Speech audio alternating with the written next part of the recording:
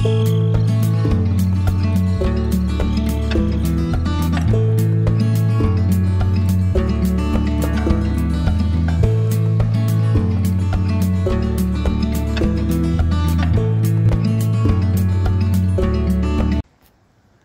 everybody, this is Troy from the Do-It-Yourself World and Country Wood Products. The observant of you will notice two things. One, the mill is moved, and two, a leg is warped. I'll fix that. I got this in here, not quite where it's going to be, but close. I still have to slide it over, but it was exhausting work. And you can see a mess underneath. I've cleaned out a bunch of sawdust in the rails. What I ended up doing is reinforcing the legs and maneuvered it with a tractor and worked. It took 5 hours because the everything wanted to stick to the floor, and I got it. So I have been working a little bit today. It's going slow, and I haven't done any video because the guys are on the roof putting in a new roof, and it's been really loud, so you wouldn't have heard me talk. I have here one of my control boxes, which I showed in the previous video. I have taped up any connections that might short out on the metal here. I dropped the control box arm. You may remember it was up in the air, pointing up. I don't know what good it was doing there, but I brought it down, and I'm going to have my new control panel on here, right next to my valves. I did drain that had diesel in it, which had turned to gel. That took half the day, and that is finally drained. And I have accomplished something. Let me turn this on. I have a battery sitting here. Nothing is really professional yet, okay? So don't freak out about that. But I do have this sitting here hanging because I'm just getting it going for now. I'll turn this halfway up. I've got, I guess it's 40-50%, and now I have up and down. And there's down. Oh, I gotta raise that speed for going up. There we go. So I have up and down. Down is really fast, of course, because the weight. But now we have up and down. Okay? So there's that. And that's your on-off switch for now, and your speed selector. Click. Now I'm going to have a master on-off on here, and the speed selectors will be in somewhere in a control box. So I'm about to hook up the other one, and I'm just going to get it going to see if I can get the motor drive to work. And then another time I'll show you in close detail how I do these when I clean it up and do it right, for anybody interested. So I've got wires. It says it's 12 gauge. I'm not really confident that that's real. I've got some wire I bought. I'm not really confident that's 12 gauge, but what I've done is connected it to the drive motor that runs the mill up and forward and backward. I've temporarily taped it on here. I'm going to be running it through later. Maybe even put a conduit in there, but I've got it taped on over here for now, and just for testing purposes, I've got it run down, and I'm going to hook up this box. And basically you got your motor plus and minus right here, and I'm just going to hook that up. I'll be right back. I can't do it while I'm holding the phone. I've got the motor wires plus and minus hooked up, and then I cut two more pieces. It's just hanging. It's safer to connect the wires to the device before connecting to the battery. I've got red is plus, black is minus, red is plus, black is minus. And now I'm going to run this on up to the battery. Strip the ends and connect it up there, and then we should have forward and backward drive control. So I have two very professional setups here, taped on, hanging, and dangling wires. I did tape the ends though to protect from shorts. And I've got the plus and minus to both motor speed controllers hooked up with this questionable 12 gauge wire. I think I'll probably get better wire later. I just don't trust that. Anyway, now I can turn on the drive motor, and let's set that to, there's 20%, 30%, and let us see which way this goes. And it slowly is driving. Look at that. It drives. Eh? I can flip the switch forward, and the mill is driving. Look at that. Now there's, I like it. I like it. That is amazing. Of course, I won't be feeding it that slowly in commercial operation. Oh, turn up that power a little bit, I think. Yeah, that makes a difference. Whoa, I got to work on that chain too. That chain needs some lube. A little bit rough.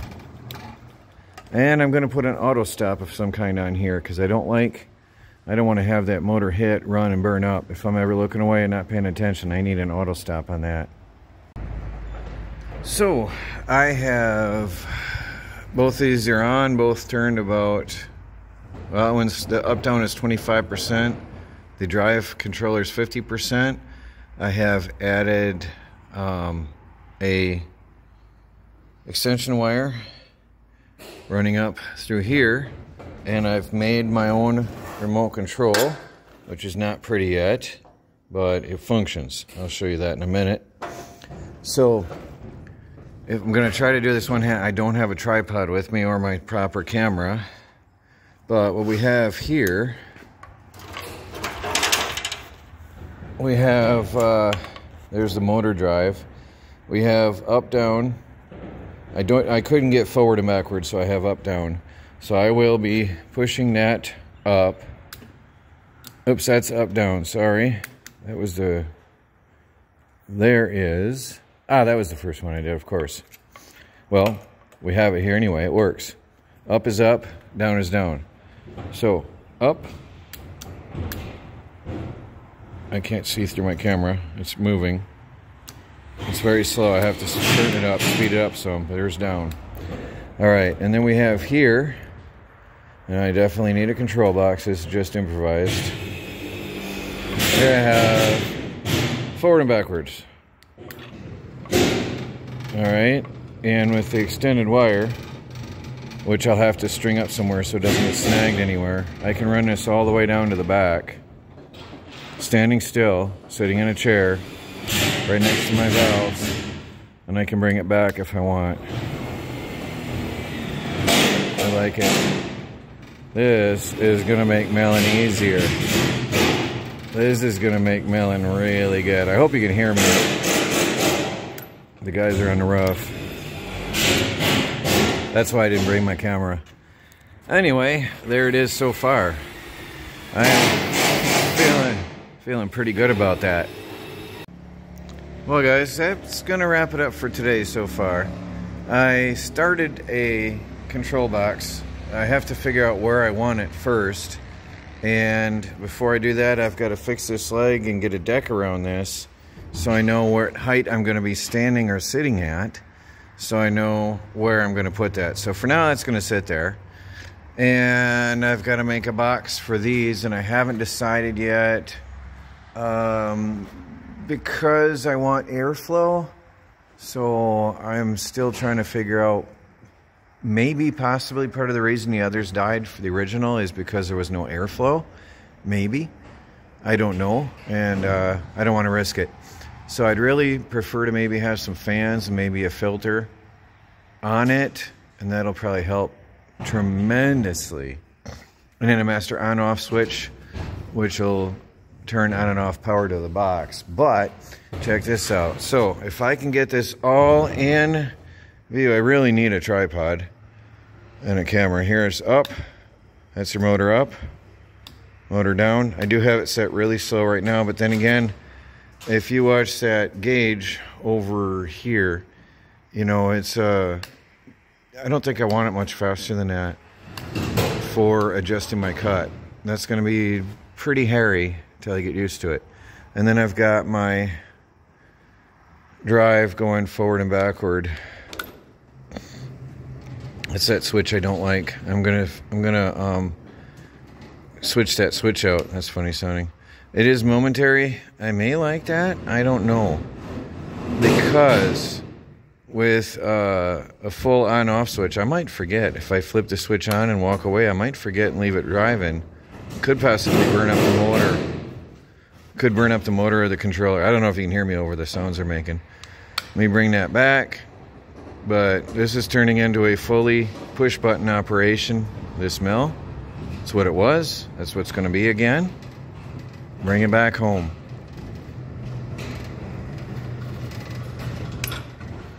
There you go. That is... I sure hope it cuts as fast as it drives, because that's going to be amazing. I still have to get a pulley puller. I'll show you what I got to do. I have to get this off that electric motor so I can get my new engine on here, and I don't have one here. Somebody's going to bring me one tomorrow, hopefully, and I'll be able to pop that off. Then I'll be able to take the motor off, and I'll be able to get the Predator engine on here. My clutch is in the mail. I did put the a blade on today just to see about tracking and adjusting the where the blade rides forward and backwards. I did get 2 working roller blade guides on here with ball bearing rollers, and they both work. So I got them going today. I forgot to mention that earlier. I am getting it. So I can, for now, manually, that's filthy. I can manually spin it, and everything works by hand. I won't do much cutting like that though, but it's getting there. I also heavily lubed this chain today, so it's getting better and better with every time I run it. Well guys, that's probably it for today. It's getting a little bit later. I have to check the time, but I'll probably give that some thought here. I really want to get that in something. I do have a plastic outdoor outlet box that is dust proof and everything proof. I have one that actually has fan slots cut out. I'm going to have to look it up and see. That might be the best thing for mounting right here. I don't like how these don't have a way to mount them. I'm going to want to be able to see them because I think it's a really good bonus to have. And also the dials. The problem is they don't give you much room in here. So I don't know. It's awkward because everything has different dimensions, and trying to mount all this up neatly is going to be a bit of a job. These connections are soldered and twisted, so just so you know, I soldered everything first and then I put the twist caps on, so it'll be easier if I do need to change something later. But they are soldered. And on here I did the same with these, but these are crimped on. There. It's 2 different switches. The one I actually had, the wires were soldered onto the switches, and these were slide-ons. So actually, I don't like how these were soldered on in place out of the box. It limits you to what you can do. I don't like this switch because it's got a little bit of metal catching inside, but I like how it was connecting. Whatever. But it works. Well guys, please do hit that like button, subscribe if you haven't, and hit the bell icon for notifications when I upload further videos, because more are on the way. This beast will live again. Talk to y'all later.